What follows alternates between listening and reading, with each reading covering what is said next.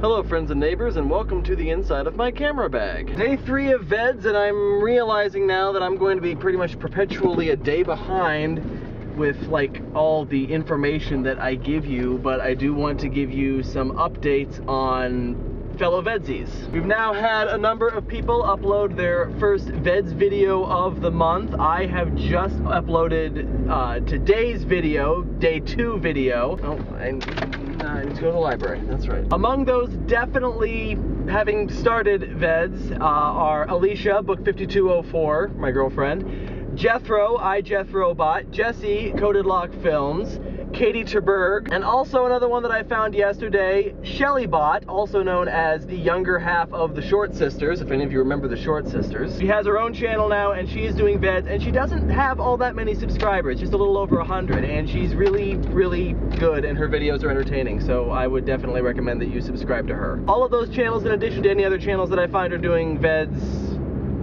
after filming this, will be in the description. You're mostly getting shoulder, aren't you? So right now, I am getting ready to head back from Bowling Green after having done the Sunday service and having watched an afternoon's worth of Doctor Who episodes with my sister and my brother. I'm making a quick stop by the library so I can return the audiobook that I checked out a couple of weeks ago of The Time Traveler's Wife so that I have something to listen to during my travels. I'm guessing this qualifies as audio-visual. Put it in the audio-visual thing. Now it's off to get a little bit of food because it's around dinner time and some caffeine so that I can stay awake, and then I'll be on my way. So the reason why I am doing all this commuting back and forth is because I don't actually technically have an apartment in Bowling Green anymore because of reasons. And I should say I don't, but Matt and Hatter and all the other various personas for all Bangeek 8408 intents and purposes are still living in my BG apartment. I, however, am not living there anymore, and I'm not actually technically living in Bowling Green anymore because I need to find a job in addition to the church job so that I can support myself in Bowling Green. Until I can do that, I'm having to commute back and forth for my church job. And I haven't actually had a chance to watch any videos. I haven't watched Jethro's first VEDS video yet, which he uploaded late, and I haven't watched Jesse's second video yet, and last I checked, my girlfriend was in the process of filming her second video today, so I haven't watched that. So I really don't have anything to respond to at this point. So that being said, I'm gonna shut off the camera and turn it back on when I'm home.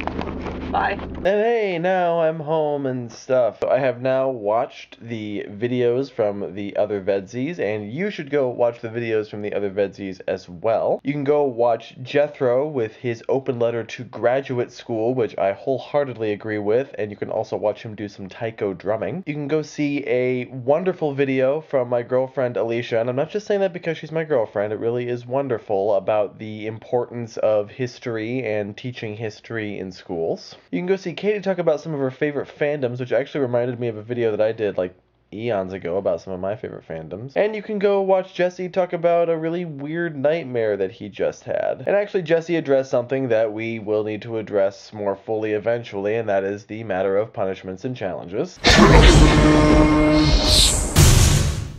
That was weird. As usual, I don't really have any punishment ideas, but I do have one challenge that I would like to present to all of you. So recently I discovered that both Vlog Driver and Bangeek 8408 now allow me to use the custom thumbnails. So that's really cool, and you might have noticed that the last couple of VEDS videos have had a custom thumbnail on them.